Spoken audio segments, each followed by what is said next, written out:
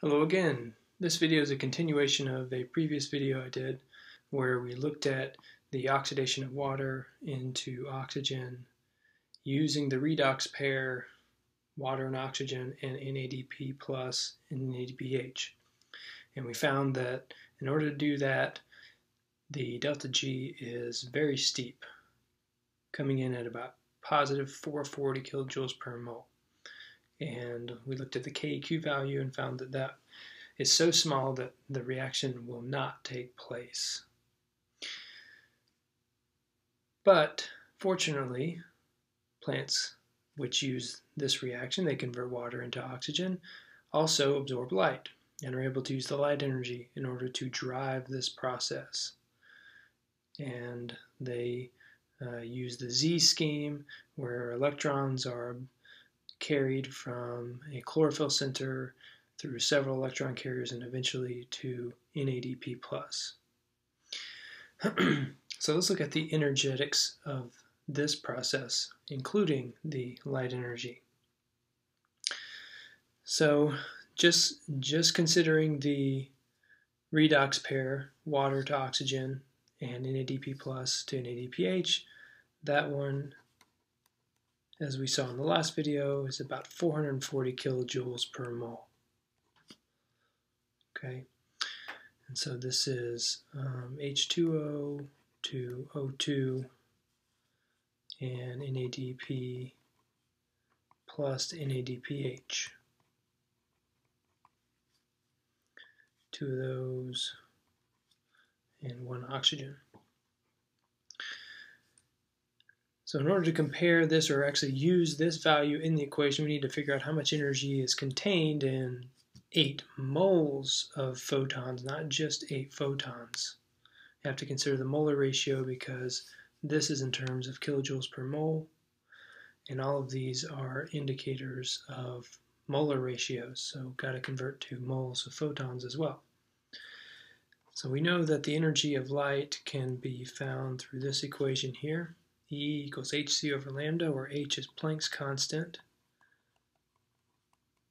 6.626 times 10 to the negative 34 joule seconds, and then c being the speed of light,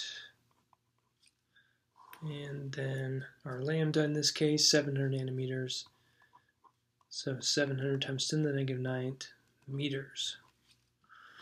If we do this calculation, we end up with a value of 2.84 times 10 to the negative 19 joules. But that's just for one photon.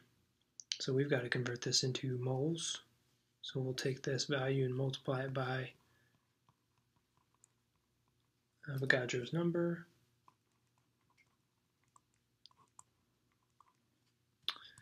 And when we do that, we get 171,007 joules, which is approximately 171 kilojoules.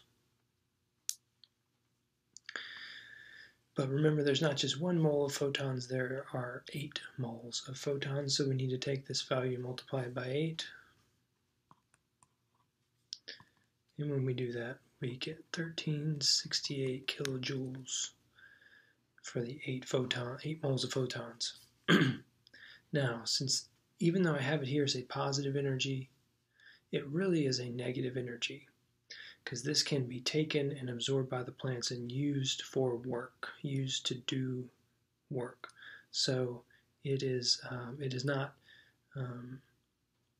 it's released by the sun, so that would be the negative energy, and that's absorbed by the plant and able to do work. So negative 1368 kilojoules plus our 440 kilojoules from here is going to give us the sum total of the reaction with light involved, assuming 100% efficiency. It's not really 100%. Not all of the light energy is going to get turned into reducing energy here. So it's not 100%, but assuming 100%, look at that. Very exergonic.